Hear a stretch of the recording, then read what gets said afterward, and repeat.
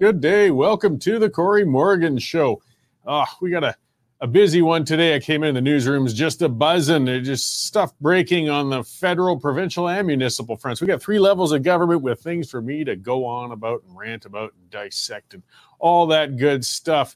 It's kind of a morbid thing. Yes, I enjoy, tumultuous or crazy political times. It keeps me active, gives me lots of stuff to go on about. Good times would be boring and dull and leave me little to report. I don't think we have to worry, though. There's always going to be more stuff for me to go on about. I got a good guest coming on today, Erika Barootes. She's the Senator Elect for Alberta. I'll get her to kind of explain for the non-Albertan viewers why we have these elected senators. They rarely actually end up in the Senate, but we do try to elect them anyways. And she's going to talk about the latest Senate appointments and a bit on the Senate system, because there's some confusion. I saw some people not quite sure how the Canadian system works, and it is kind of a messed up system, so the confusion's understandable.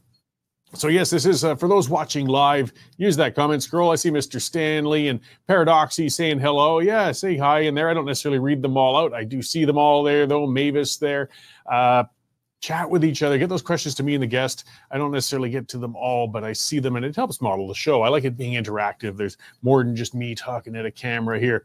All right, but I am going to talk at the camera here for a minute and get on with what I'm ranting about. For some of you who watch me on X, you've seen this debate going on a little bit over the weekend. I thought I'm going to expand a little bit on it because, it's something I got personal experience with, and it's really stupid. So these are things I like to rant about. So the Alberta government and the federal government, they've actually teamed up on something, and they're going to provide internet service to rural areas at a cost 5,300% higher than it would be if people just got the service themselves.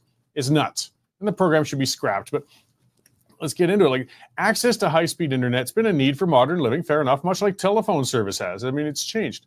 And like the early days of telephone services, rural areas, they take longer to get the infrastructure. There used to be party lines until surprisingly not too long ago. Living in rural areas is a choice, and residents in them understand you won't necessarily have access to as many services or as quickly as urban dwellers do, or at least they should understand that. Now, I live near a pretty massive urban center, but I'm on a rural property, and our quest for decent internet access has been long and painful. Well, cities have had cable and fiber optic internet options for decades now. Lots of rural areas have had terrible provision, if any options at all. At my place, we had to set up a small tower on the roof to receive this wireless signal, which provided unstable, slow internet service at a high cost and terrible customer service. We then switched to using a hub to get service through our cellular provider. That was expensive and pointless, as the local cell tower couldn't keep up with demand, and the speeds were nearly as bad as dial-up if they weren't totally crashed.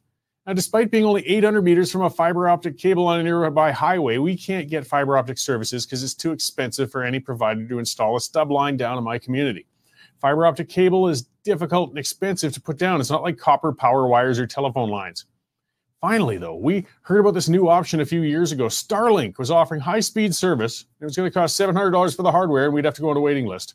We eagerly jumped on the option, and when the unit finally arrived 6 months later, we set it up on the roof of our house with some trepidation. Our home's surrounded by trees, and I'm in a valley, so we were worried the satellite system might not work well. Our fears were unfounded. The system was true plug and play. You just place it on the roof, power it up, and it orients itself to the best signal. It's almost creepy. There's no need for a professional installation or tedious aiming of the dish like with your satellite TV services and other internet options. And best of all, we immediately had high-speed internet service.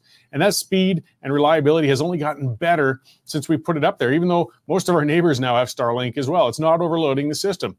Now, it's a little depressing that the price has fallen to $200 for a system now, and you don't need to have a contract, but that's fine. Good for those who waited. Now let's look at what the provincial and federal governments have been up to in the issue. Well, governments at every level have been promising to bring high-speed internet to rural areas for over a decade. It's a popular promise to make, but apparently a difficult one to keep. Until Starlink came, all that most rural dwellers saw were promises and spending announcements, and most didn't even see that because our internet was too crappy to surf the news and find out. The promised spending has been significant, though. The Alberta government partnered with the federal government to spend $780 million on what they're calling the Alberta Broadband Fund. In bits and pieces, they figure they're going to bring high-speed internet service to the entire rural Alberta population by 2030 or so. Yeah, right up, when we all go to electric cars. Then they break that fund up to make grand announcements, like the one last June, trumpeting they're going to bring high-speed internet to 1,440 rural Alberta homes for the low price of $10,625 per household. That's not a typo. Only the government could manage to take a service that cost $200 per household, and managed to soak taxpayers for $10,625. The announcement didn't provide a timeline either, so we can assume it'll probably be a few years before those 14,000 homes see this new service. In the meantime, the $200 Starlink option usually arrives within a couple of weeks of ordering it. There's no more waiting times. It's available in every part of the province. Now, on top of that last announcement, the government still has $620 million laying around dedicated to this project of high-speed internet. The Starlink dishes are appearing on rooftops like daisies already. Rural citizens aren't waiting for the government to provide something in years that they can get now in weeks. The government's definition of high speed, by the way, is 50 megabytes per second. Starlink's already at over 100 megabytes per second. It's just not even in the realm. Some people are claiming we shouldn't become dependent on a service provided by a billionaire like Elon Musk. Well, I hate to break it to you guys, but the government isn't providing local mom and pop internet providers. You're going to be just as dependent on a different bunch of billionaires. With the Rogers internet crash and periodic internet service losses due to fiber optic strikes, let's not pretend that non-Starlink options are any more reliable. Governments like to pretend they operate at top efficiency and there's no room for cuts anywhere. And of course, we know that's bunk. Well, here's an area for an easy cut. With the Universal Broadband Fund, we could just cut that now. Nationally, it's $3.2 billion. Sure, there's some contracts that have to be bought out, but hey, why throw good money after bad? By the time the government manages to string those internet services to rural homes, most have already gotten satellite internet anyways. It's like laying out landlines to new urban houses for phones that are never going to be used.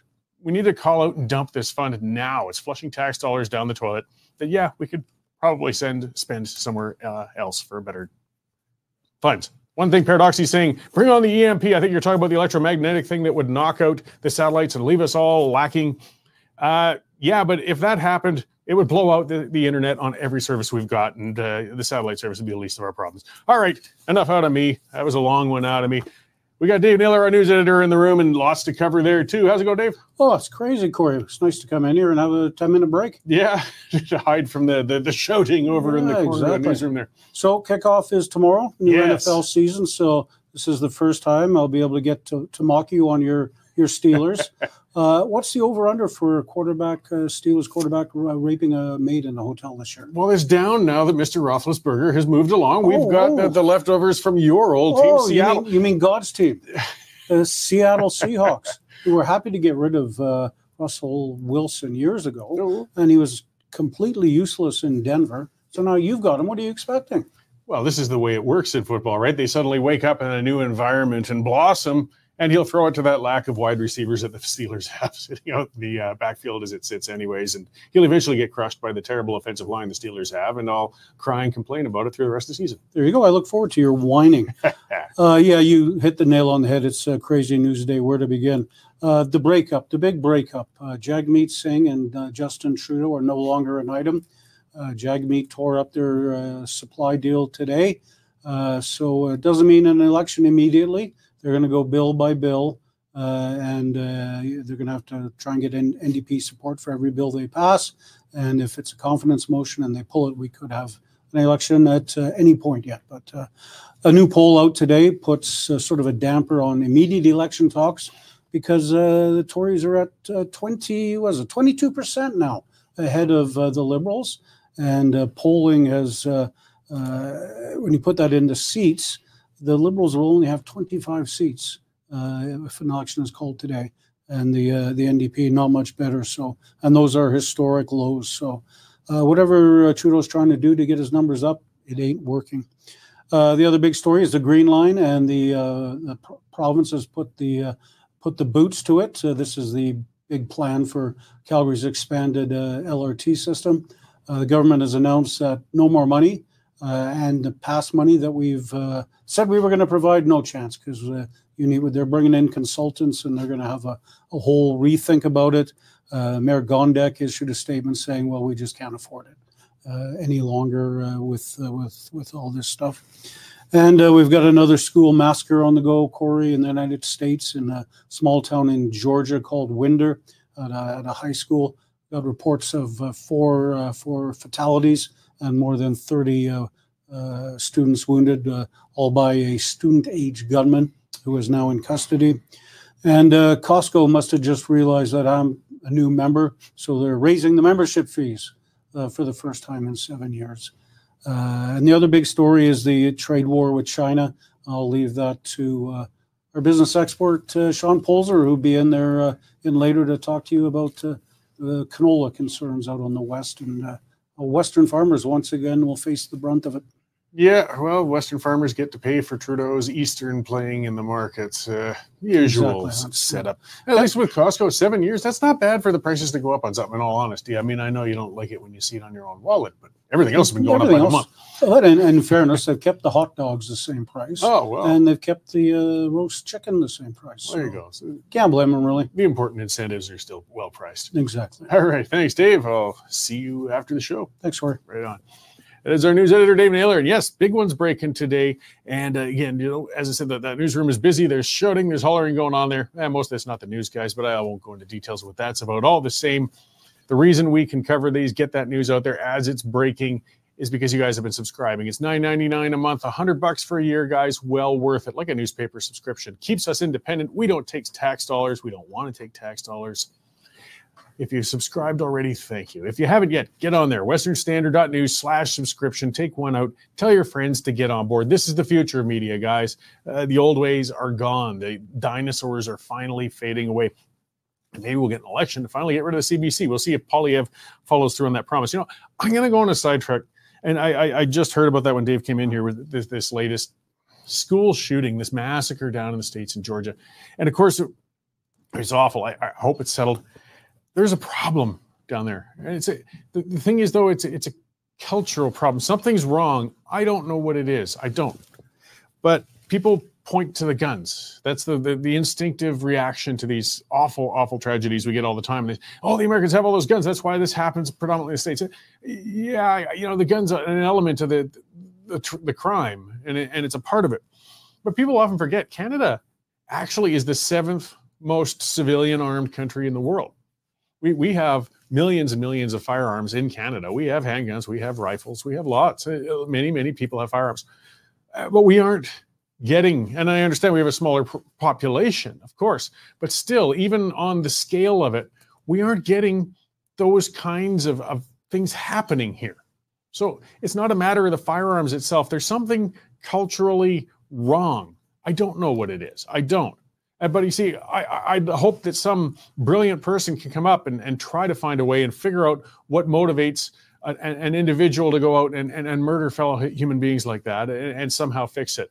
I don't know how you find that out. I don't know how you deal with it. But I know the one way not to deal with it is worrying about the tool they used. As I said, if it was just firearms alone, Canada would be having those shootings all the time too. And thankfully we don't, but we have many, many firearms for now. The Liberals might want to change that.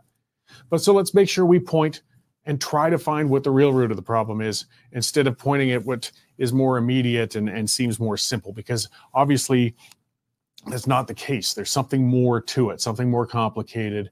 Either way, I hate hearing about those, particularly with schools. It's just so awful. And, you know, it keeps happening, and it just makes it difficult to work in a newsroom at times when things are breaking out like that. You know, we got lots of other things. That's why, you know, sometimes people get on our case. Why are you reporting on light stuff like, you know, yeah, the raising of Costco rates or the price of hot dogs in there? Well, because you need to break it up, guys. We can't have nothing but bad news all the bloody time, or political news, which going into the drudgery of things, and I'll torment you with our Senator Elect Erika Barootes on that sort of thing right away here. Actually, we like that sort of stuff. It's not necessarily bad, but you know what I mean. Got to break it up. We got to spread it out. So yes, we cover a little bit of everything here, from the price of hot dogs at Costco to, unfortunately, tragic, terrible events down in the United States. That's just part of covering a broad variety of news. Either way, let's hope that the death count doesn't rise any further down there, and that they've got this as resolved as it possibly can be. It's a terrible, terrible thing. The other thing, you know, before I get to Ms. Barootes there is yeah, we got some pretty crazy stuff going on in the federal parliament. Jagmeet Singh is finally implying that he might show some courage and hold the government to account. I'm in the I'll believe it when I see it mode. He says he's just going to take it bill by bill now. Well, that's all he's ever done. So he'll stomp his little feet and he'll pretend to act strong, and he'll pass every bill all the way along until they have to hold an election a year or possibly more from now. But either way, we've held elections for something else in Alberta for many years. It's been a tradition, actually, for a long time. And occasionally, the senators we choose end up in the Senate. Often, they kind of sit there and waiting and never quite get there. But we have one of those elected senators here, Erika Barootes, and she's joining the show. She's been on before, and it's overdue. And yes, because our prime minister just appointed 2 senators in Alberta to represent us in the Senate that really, as far as I could tell, don't represent many Albertans whatsoever. So thank you very much for joining me today, Ms. Barootes. I appreciate it. Yeah, thank you. I mean, I like that you said it's long overdue. I'm always happy to join. Yeah, right on. So, I mean, maybe, because some people are from outside of Alberta viewing the show and such, can you kind of give in a nutshell what the deal is with elected senators in Alberta, what your role is, and what we're hoping for? Yeah. So, I mean, I think you talked about how we have had a history of elected senators in Alberta. Between 2012 and 2015, we actually had 2 of the 3 in the last Senate election be appointed. The reason why it kind of came to be was wanting to have a voice for Albertans, which is the role of Senate. It's not a specific group. It's not a woke agenda item. It is actually about having a voice for the entire province. And so in 2021, aligned with the last municipal election, there was several of us, 3 of us, which ran under the Conservative Party of Canada under new legislative changes by then Premier Jason Kenney, and a whole slew of independents that wanted, again, to be able to stand up for Alberta in the upper chamber, in the red chamber, to make sure that when bills are passing, that our region is definitely considered and that perspective is being brought. Now, fast forward from 2015 to 2019, from 2015 till now, we've had Justin Trudeau, who I'm not even sure if he believes in the Senate, but who hasn't respected Alberta's elected senators. Former Prime Minister Stephen Harper did, but we've had an individual named Mike Shake who sat for a very long time. Who knows if that'll be my future as well. But we do have 3 individuals that were elected by Albertans with, I'll say, quite large numbers. It's larger than any leader, any premier, any political party individual gets. So there was a big uptake by Albertans to actually elect and vote for these individuals. So, I mean, a lot of, when I talk to Americans, they're just flabbergasted that we actually appoint our senators. I mean, how on earth could you possibly, how undemocratic do you get? Well, yeah, I'm afraid that's the reality. To kind of work around or make that sugar-coated a bit, I mean, Prime Minister Trudeau has claimed all the senators he's elected now are independents. They aren't party senators. It's a little hard to believe, isn't it? Well, it is, especially with the most recent appointment in Daryl Finlater. He has been a conservative fundraiser. Even when he was a member of the PC party in Alberta, it was a federal Liberal fundraise for Justin Trudeau and the Liberal Party. So, I mean, that's one that really frustrates me because I think he does. I mean, he has a great resume from his professional career. I think a perspective he could bring, but don't call that an independent senator. Just say they're going to go join the Liberal caucus. And I think that Justin Trudeau would actually hold a little bit more street cred within the individuals that love and respect the purpose of the Senate.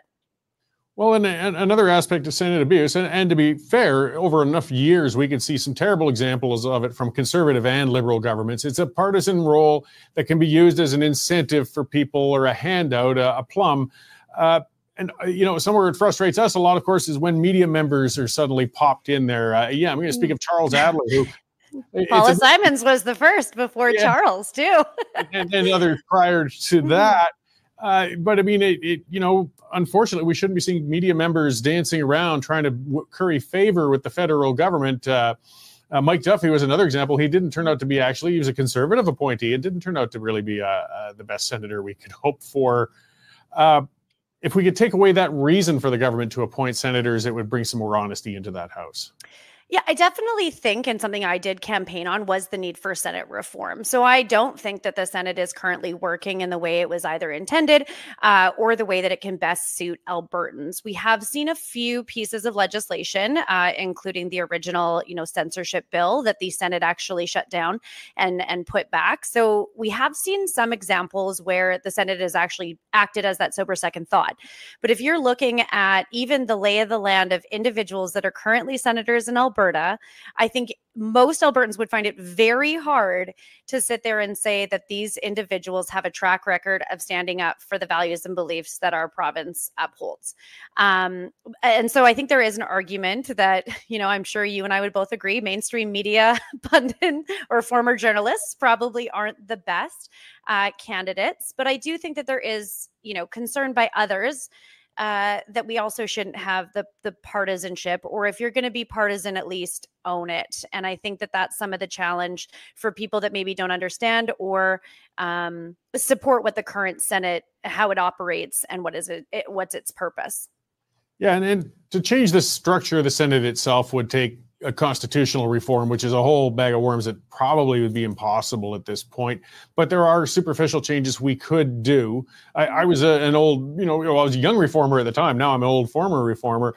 The big rallying call in the 90s was Triple E Senate, which was elected, effective, and equal. The equal part would take constitutional reform.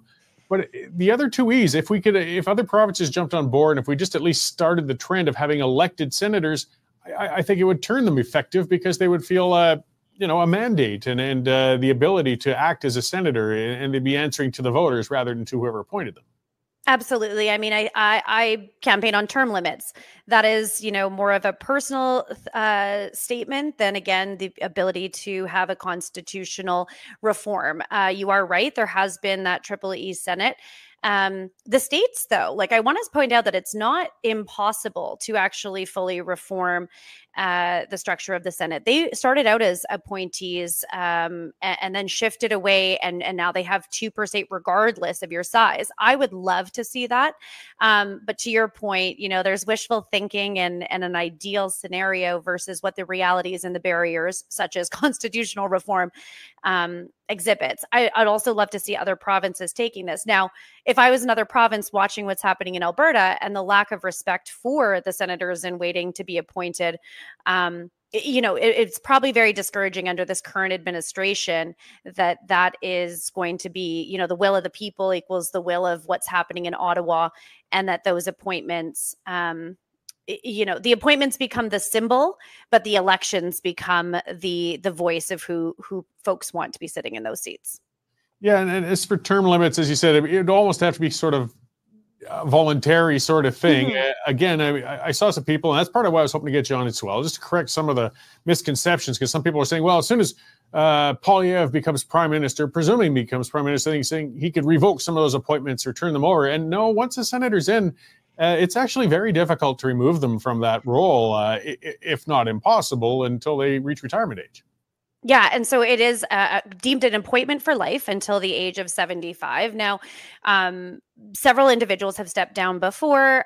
Doug Black was an example of someone, Senator Doug Black, that said, in 10 or 12 years, the mandate in which I would be able to carry forward has kind of run its course, and I'd like to step aside. His hope was that one of the elected senators, as he waited till the day after our election or a week after to do so, they don't necessarily stay till 75, but I would suspect someone like Paula Simons, who probably this is the best gig of her life, isn't going to leave that seat. And unfortunately, those 2 vacancies that had been there for 3 years are now being filled. Suspect it's, the silver lining to me is it's how scared he is that he's going to be out, and all he's trying to do is make Poilievre's life difficult when he's in government. So I want to take away a positive from this entire experience. But I do think that a lot of the individuals that are currently there are, 50, 60. So their runway is a little bit discouraging for me, obviously, personally, but also that we're stuck with some of these individuals that I think many Albertans would say are maybe not the best candidate. Yeah, they could sit for a long time. And as Ian Leslie, one of the commenters, said, the Senate's going to be a block on whatever Poilievre tries to do. That's a concern some people have, is we could end up at a majority parliament that Canadian voters selected, but they can't pass a bill without Senate consent. And that's something else. There was some debate online. A lot of people are confused about that, saying, oh, the Senate can't block bills. Yes, they can. Yeah. And in fact, they can do it in perpetuity. Yeah, and so if I can just, and I think you know this, I'm developing an applied politics course to teach individuals all of these things at Macamee College. So I'll do a little plug there because we're going to be launching our pilot in the new year. But that's exactly it. Is there's first reading, second reading, it goes to committee. And then the step before, in the process, it's got to go to the other house. And so another thing people don't know is that actually the upper chamber of the Senate can introduce their own private members' bills. And that would require that they can pass it within their house and then send it. But yes, absolutely. We saw it with, I think it was C11. We've seen it, with amendments coming back. Like there is a strategic move here that Trudeau is doing to create this blockage for many of, I suspect, Poilievre's policies and legislation that he's going to try passing, or trying to, water down policies, etc. And so I think it's actually like quite unnerving that he's doing this. My political strategist hat says it's smart politics for him to do this, should he not know when he's going to get the boot. But it was something that Stephen Harper missed and didn't appoint some of those Senate roles and the Supreme Court appointments. But it's all signs point to Trudeau's very scared about his future and knows he's done soon, and is trying to build up this Senate as an obstacle to democracy rather than part of the democratic process. Yeah, and you brought up something else that's interesting. I mean, a lot of people have mentioned, well, Prime Minister Harper made a terrible mistake because he left a bunch of vacant Senate spots when he went to the polls, and thus it just left an opening for more Liberals to get put in there. Yeah, I think strategically that was a bad move. I'm certain I can only guess he was more confident that he might be in for another term. But when a Senate vacancy happens, as you pointed out, some were vacant for 3 years. It's not the same as when a House of Commons seats open up and they have to hold a by-election within 6 months. They can keep those seats empty until it's practical for them, which again is ridiculous. Oh, absolutely. I mean, when we started running in 2021, there was 2 vacancies. And then during it, I mean, talk about a slap to the face for regardless of if they were running under the Conservative banner, which I was, or independents, people that were like going from all 4 corners of our province, trying to most of the time I felt we were educating that we have a Senate and that a Senate exists and what its powers were. So I felt I was doing a service to grade 6 democracy class, but also talking about the value of the Senate and how we need to reform it. And that there is some opportunity here. But as we were mid-campaigning, he appointed Karen Swanson, who is known for her selfies with Trudeau when she was the former mayor of Banff. And so that went down to 1, didn't appoint both. And then obviously Doug Black resigned. And then from 2021, he hasn't appointed anyone in Alberta. And so he left those sitting. I don't know if it was to punish us and make us feel like there was hope. But I can just say that now he's going through his list and trying to appoint as many people to drive his narrative. I mean, the other individual, Chris Wells, doesn't have necessarily clear party allegiance, but, isn't really speaking for all Albertans. He has one agenda only, and he's running on, his desire to bring wokeism to the upper chamber. Yeah, Mr. Walls he would be more akin to an NDP type selection if they exactly played in my view. But I mean, it's interesting and it's frustrating with the games played. The appointment of Sorensen, the timing of it was a political middle finger to Albertans. It was his way of saying, I'm going to choose now just to let you all know that I think you're pissing in the wind, and I will choose your senators, no matter what you guys try to do.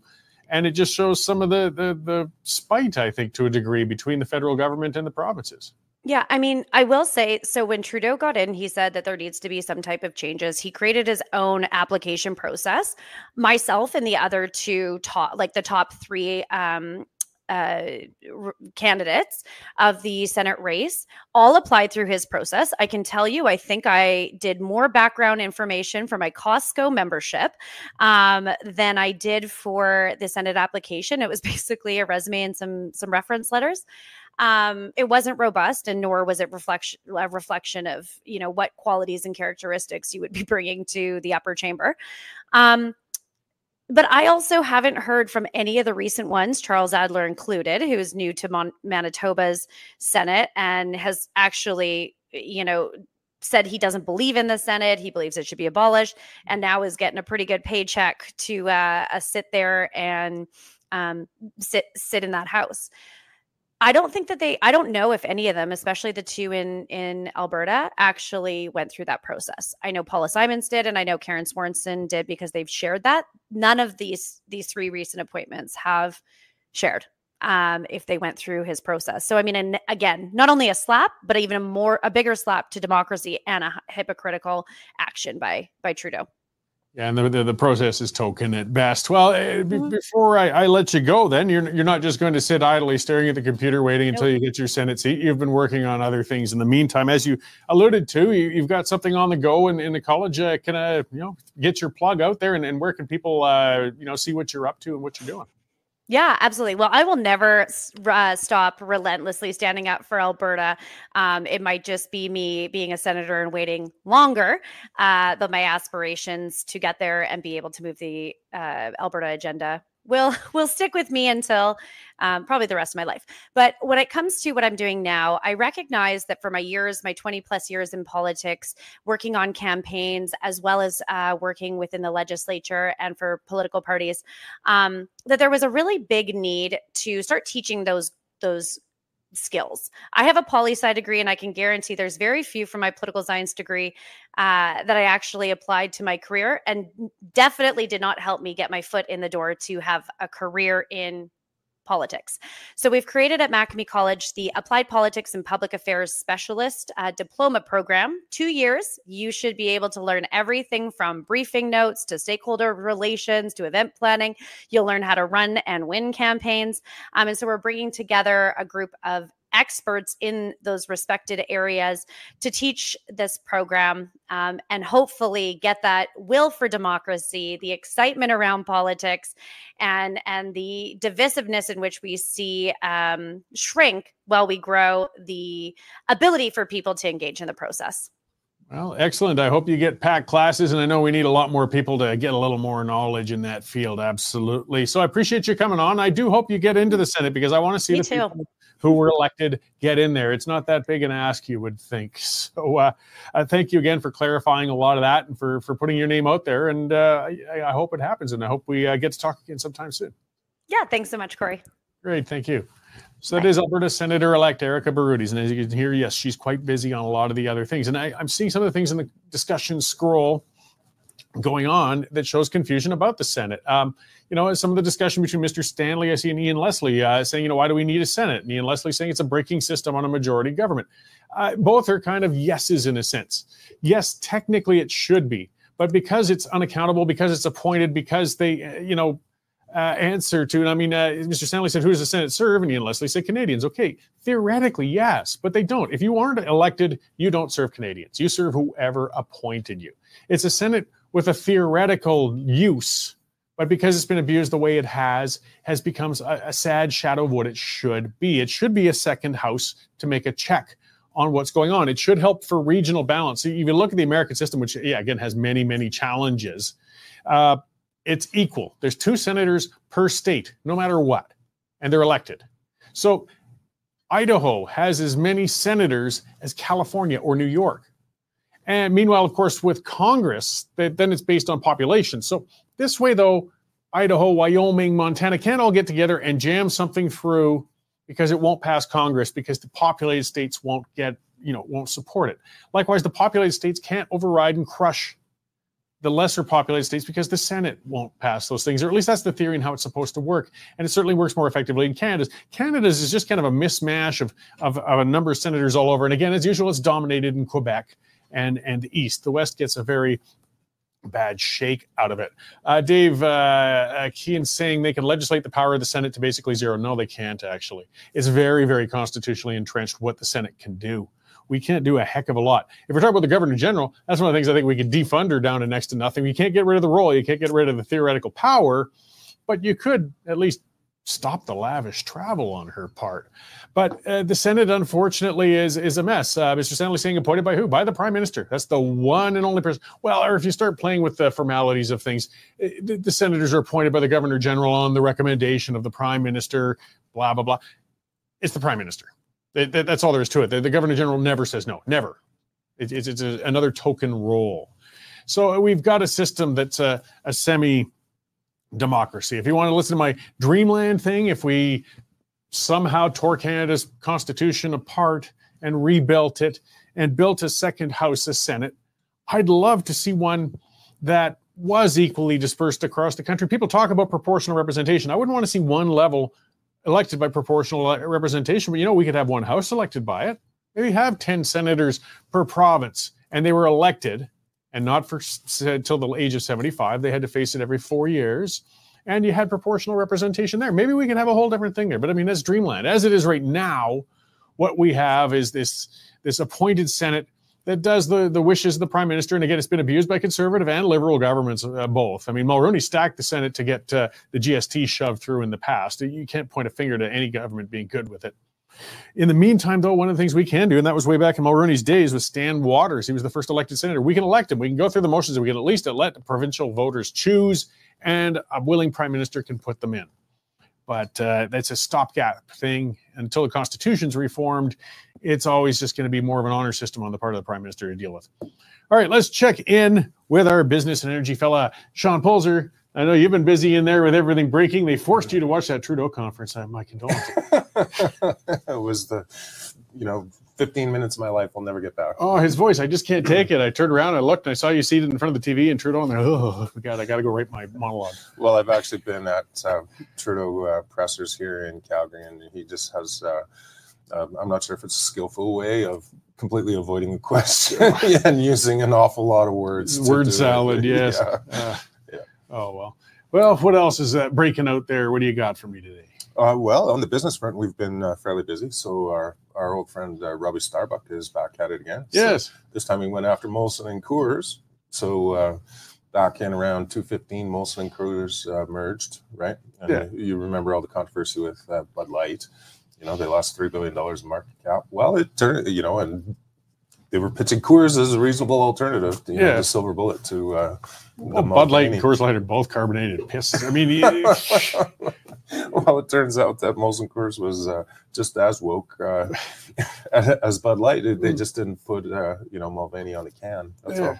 Yeah. Well, it's good to see Starbucks still aiming for them. I'm sure there's got to be other businesses now scrambling and saying, like, oh, we do not want to be targeted by this fellow. Let's get rid of our DEI garbage right now before we're the next on the list. Well, that's pretty much exactly what happened. So he's the last 3 times he hasn't even really had to quote unquote out anybody. He's just he sends them an email and then that's it. They cave like the very next day. So I don't want to hear from that guy. Well, and after Bud Light, they lost $3 billion in sales. They were the #1 brand in the U.S. like by far. Anheuser-Busch has like pretty close to about 80% of the U.S. beer market socked up. So it was a huge hit for them. So some people are getting smart there. The other big one that we have today is the canola, the EV trade war. So Ottawa's protecting, $50 billion in taxpayer-subsidized EV plants in Ottawa and Quebec. And in the meantime, they're throwing basically canola farmers in Alberta and Saskatchewan and a lesser degree Manitoba under the bus. Yeah, and the trade with China, I think, on canola is around $3 billion or something like that. It's actually about $3 billion in Saskatchewan alone. So across the prairies, it's closer to about 5. So, I mean, again, it just shows the regional discrepancy when he'll give a market that massive the middle finger, or at least throw them out, leave them hanging in the wind. To protect the central Canadian one that takes $50 billion a year or whatever in subsidies. Well, and I was talking to the vice president of the wheat growers here, and they're based in Calgary, but he farms out by Fort Macleod, and he basically said, the Liberals don't have a rural riding. They barely have any ridings, west of Thunder Bay, but absolutely none of them are anywhere near them. Like he was saying, the agriculture minister, the one that they have now, Macaulay, he says he's a nice guy, but he's from Prince Edward Island, and it's kind of like, having the fisheries minister from Saskatoon, he wasn't consulted, and like just the canola hit alone would be about 10% of the farm receipts. Yeah, well, I think they're taking it with an India trade war on lentils as well. Oh, are they? That's No, another. we didn't get into I won't take you lentils. down that road, but it's, our agricultural producers are really getting a beating with Trudeau's international reputation. That you know, because that's our big exports. Our big exports are resource and agricultural. Even if the federal government thinks that we should change. Well, potash was only $1 billion last year. Yeah. You know, in Saskatchewan, and that's a huge export for them as well, right? So the value of canola sales is almost 5 times. And to put it into perspective, we're talking Tesla, right? Yeah. So imports duties on Chinese-made EVs. There is only one Chinese-made EV that is available in the Canadian market, and that is the Tesla Model Y. Oh, what a mess! Just when There's governments only get into about market. 40,000 of them a year that Yeah. actually come in. So, you know, we're talking peanuts. Yeah.